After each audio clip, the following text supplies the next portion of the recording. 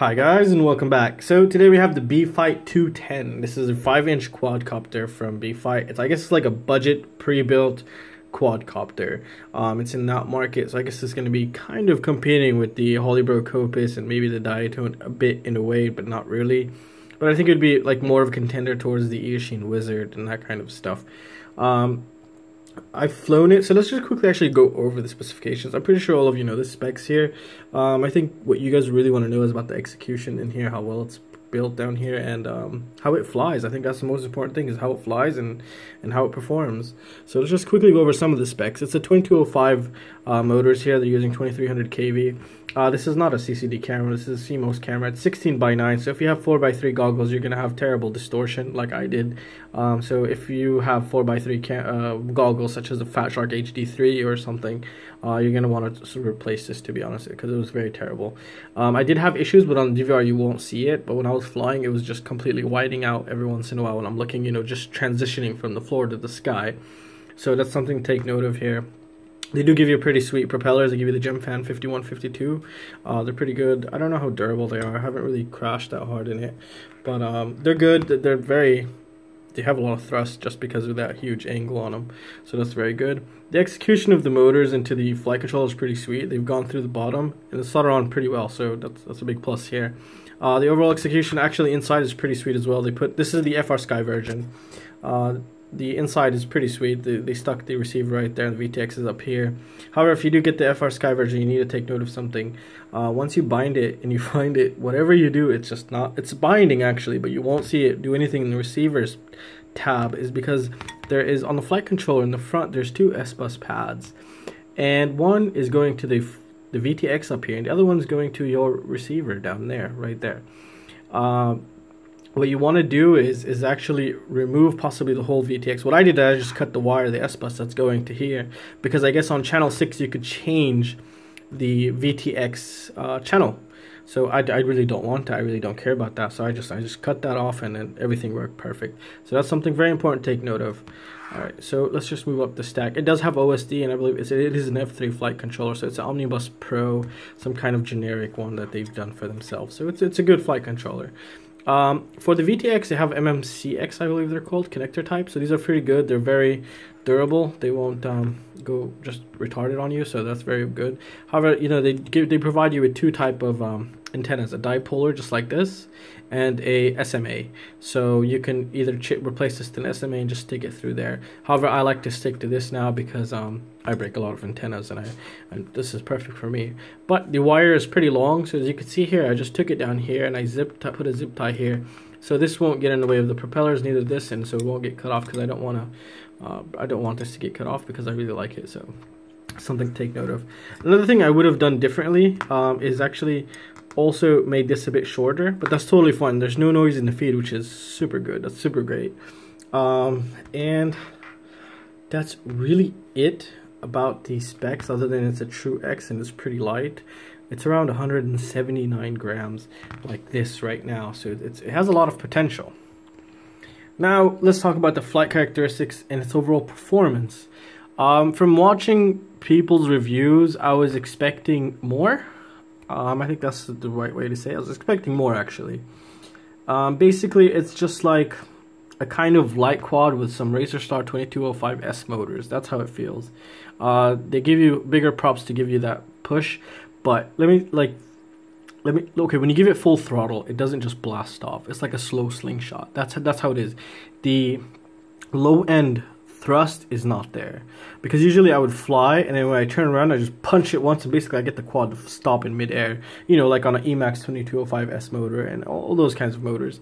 I'm not talking about 2306, I'm talking about some just normal 2205 DYS Fire, blah blah blah blah, those ones.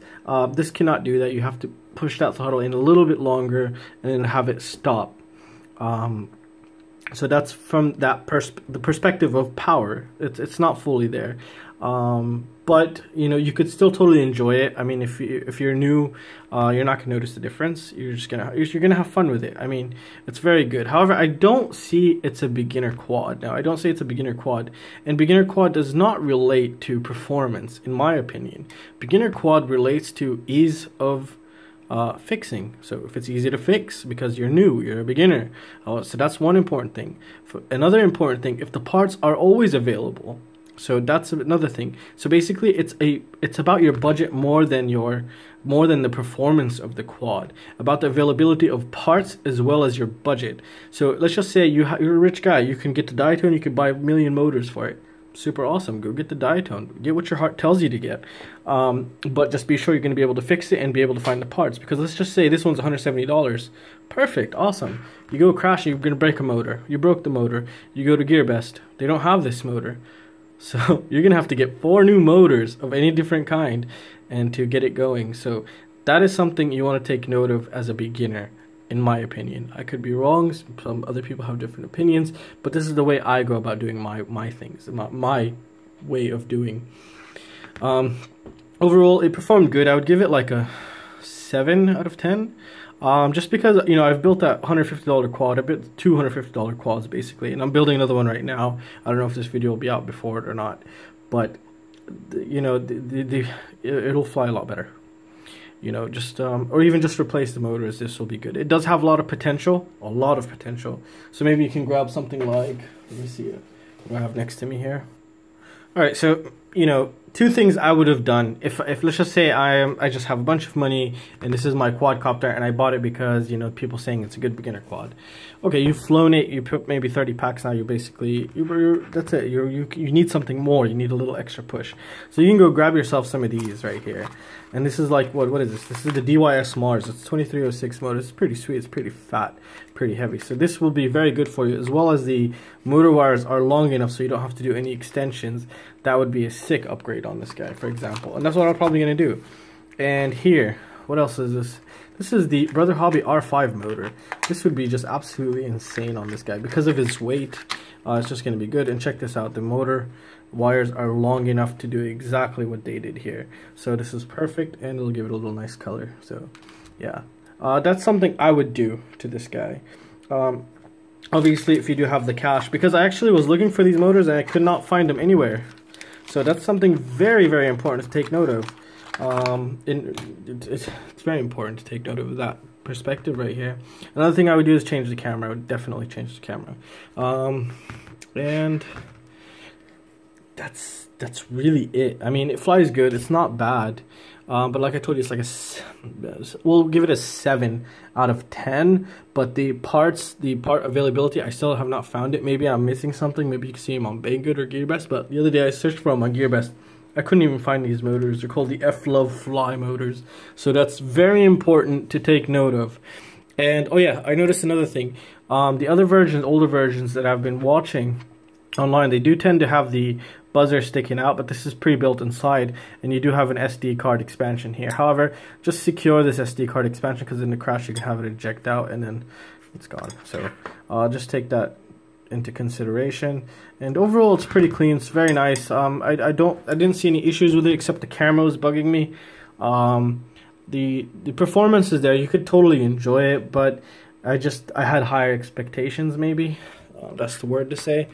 And for 170 bucks, it's good because it's just pre-built and it works. So that's very good. You know, all you have to do is just get your receiver and your goggles and you're good to go.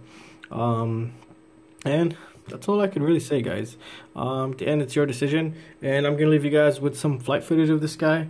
And that's going to conclude it for this video, guys. I really hope you found it useful. And if you guys, hope you guys liked it. And I will see you next time. See you guys. Take care.